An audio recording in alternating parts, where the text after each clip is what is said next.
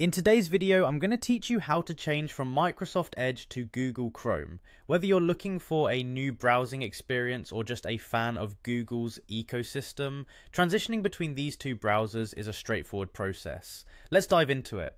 First, you'll want to start by opening up Microsoft Edge. You can typically find it either as an icon in your taskbar or listed in your start menu. Once you have Microsoft Edge open and ready, direct your attention to the top right corner of the screen.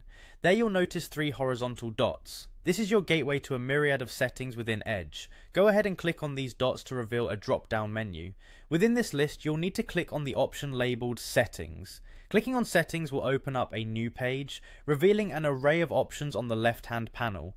Here, you'll want to focus specifically on the section called Privacy, Search and Services. A quick click on this will lead you into the details of how Edge handles user privacy and its various services. As you explore this section, you'll encounter another category titled Search and Connected Experiences. Underneath this is the option Address Bar and Search. Click on that and you'll be taken to a page with a few more settings that determine how searching within the Edge browser works. Now the crux of what we're trying to achieve lies here. Toward the bottom you should see a setting marked by a drop-down menu next to search engine used in the address bar. Currently this is likely defaulted to Bing. Here's where you have the power to change. Click on the drop down menu, you will see a list of available search engines, one of which is Google. Simply select Google and this action will set Google as your default engine for searches conducted directly from the address bar. And there you have it. By following these steps, you've successfully customized Microsoft Edge to align more closely with Google's services, despite not fully shifting to the Google Chrome browser.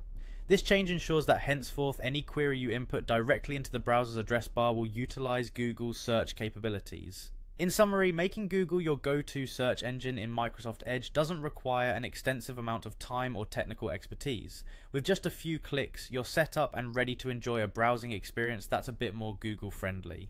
Thank you for joining me today, and I hope this guide has helped clarify the process for you.